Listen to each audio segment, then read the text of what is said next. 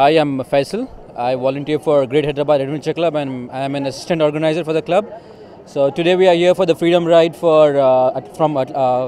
done with Atlanta Foundation, and we are here to promote the triathlon going to happen on October 28th of this year. We are here to promote our event. So there are various events, various categories. You can visit us at hyderabadtriathlon.com and you can register online. Cycling is good for health. So, we can daily go to work by cycling daily, so we can even support the environment by reducing the pollution and all. So cycling is really good for health and good for the environment also. Wishing everybody a happy Independence Day. That's it.